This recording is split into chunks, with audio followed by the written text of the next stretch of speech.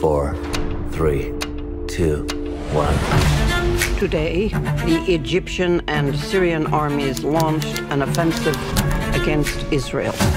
Our enemies hoped to surprise the citizens of Israel on Yom Kippur. Our troops are outnumbered 7 to 1. If the Arabs reach Tel Aviv, Israel will be wiped off the map.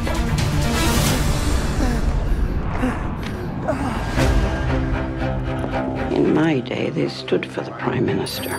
Secretary Kissinger is on the line. Remember that I am first an American, second I am Secretary of State, and third I am a Jew. You forget that in Israel we read from right to left.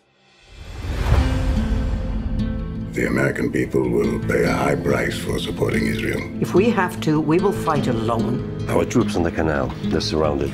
You rescue these boys. Might lead to catastrophe.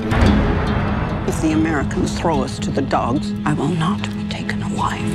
The Egyptians have fired a cruise missile at Tel Aviv. Well, I'm not going to get under the table, but don't let me stop you. If the Egyptians defeat us with Soviet weapons, what message does that send to the free world? The Russians are preparing 11 airborne divisions. When I was a child in Ukraine, they would beat Jews to death in the street for fun.